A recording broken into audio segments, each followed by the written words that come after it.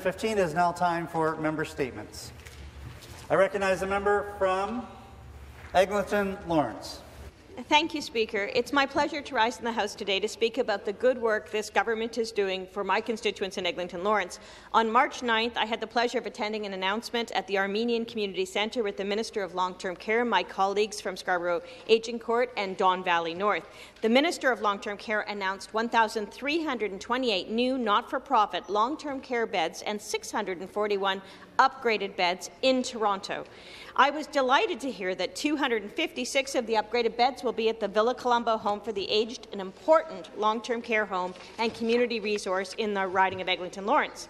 In addition to the new beds, just last week the government announced that the Jewish Home for the Aged will receive over $4 million for additional staffing this year, and Villa Colombo itself will receive $3.5 million in additional funding for staffing to increase the hours of direct care for residents. Mr. Speaker, the residents of Eglinton Lawrence are not just my constituents, they are also my friends and neighbours.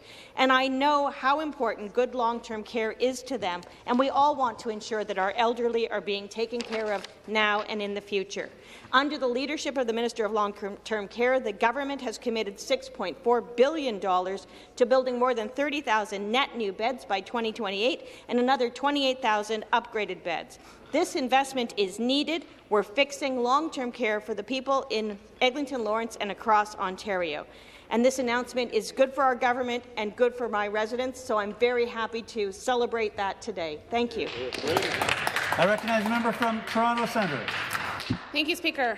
Earlier this week, I had the honour of visiting overdose prevention and harm reduction service providers in my riding of Toronto Centre. And the stories that I heard drove home the harm being done by this government's continued failure to address the overdose crisis and the need for real solutions to the poisoned drug supply that is killing tens of thousands of people across this country.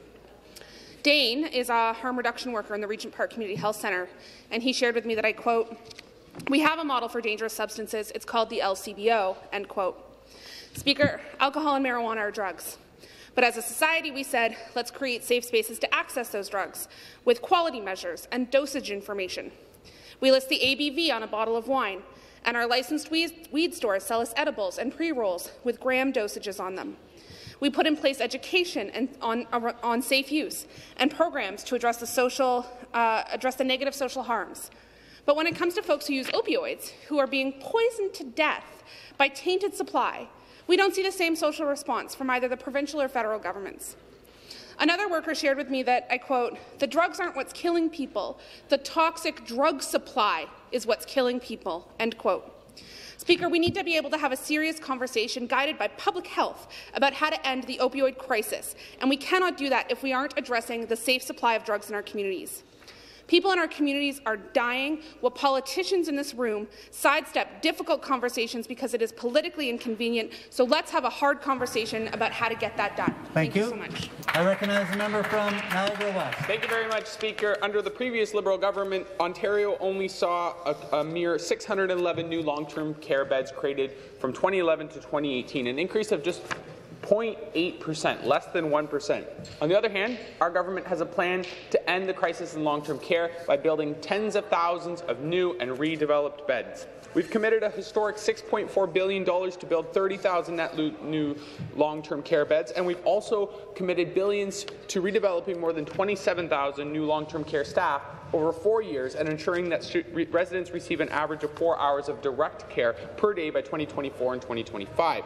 Speaker, that's why I was honoured to be joined by the Minister of Long-Term Care, Paul Calandra, last Thursday to announce the addition of 387 new and 645 upgraded long-term care beds to modernize and expand 6 long-term care homes in Niagara and Hamilton. What that means is in 4 years, we have built more long-term care beds just in Niagara and Hamilton alone than the previous government did over the last decade of their time in office.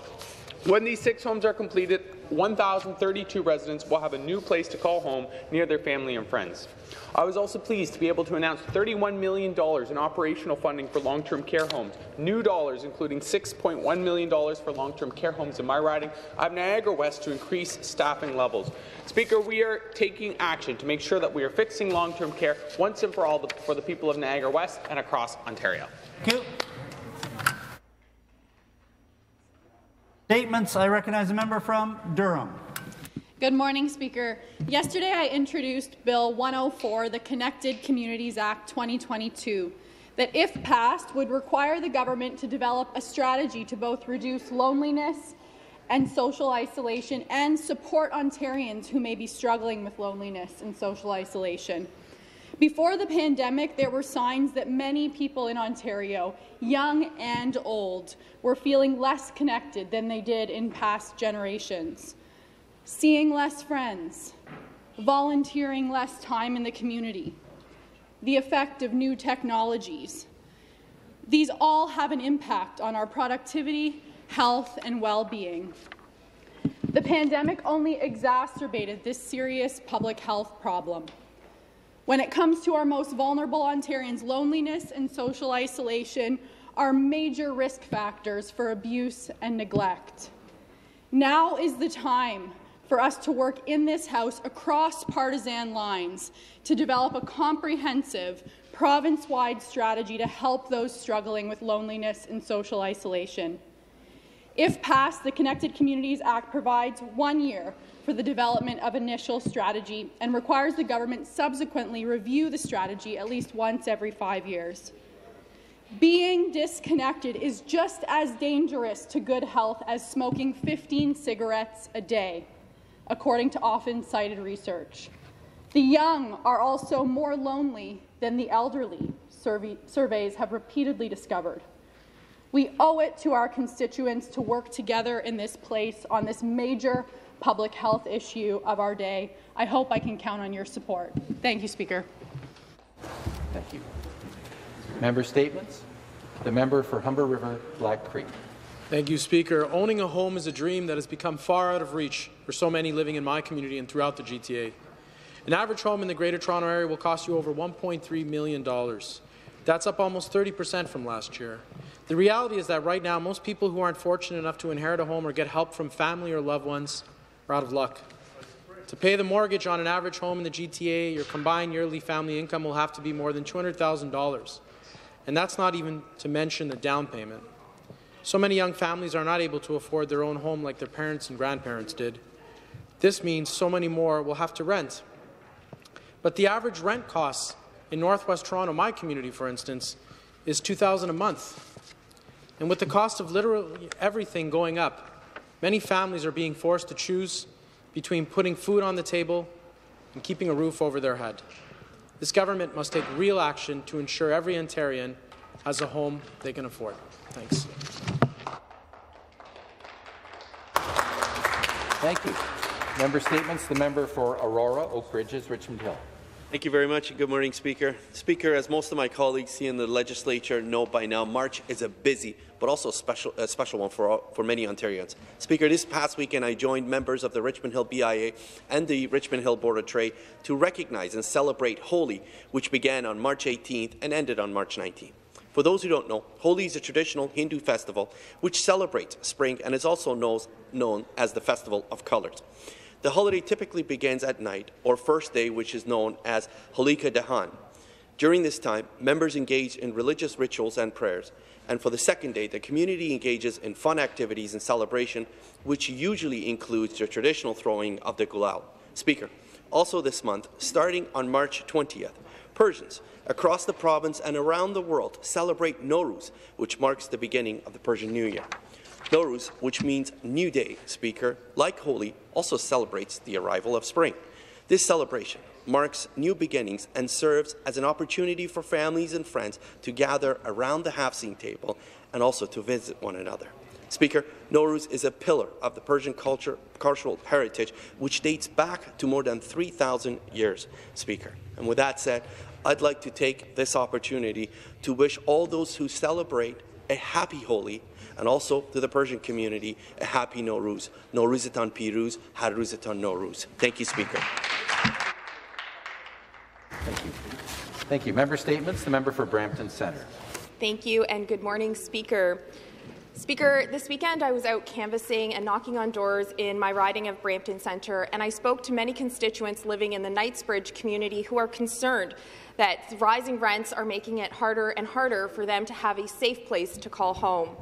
I spoke to seniors who are on fixed incomes, people who are receiving the Ontario Disability Support Program, and are worried that should the rent go up, they are going to be choosing between putting food on the table or having a roof over their heads.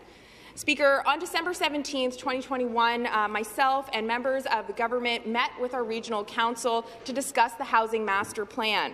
The Housing Master Plan in Peel would provide funding for 18 different projects that would create 2,241 affordable housing units in our community, including my riding of Brampton Centre, but also across the region of Peel. Speaker, when is this government going to provide the funding necessary for the region of Peel to get construction and get shovels in the ground to create these affordable housing units?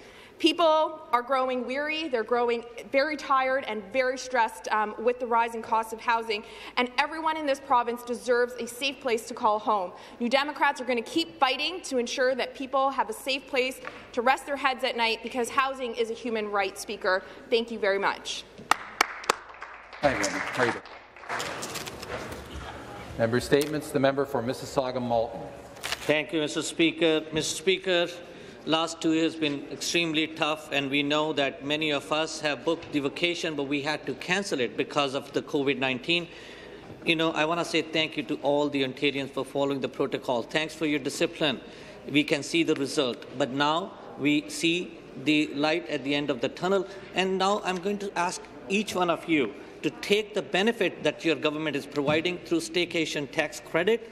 As you know, Ontario offers the world in one province. We have vibrant cities, historic small towns, food festivals, food stalls, mountains to beaches. We have everything here where you can have a scheduled gateway and amazing destination.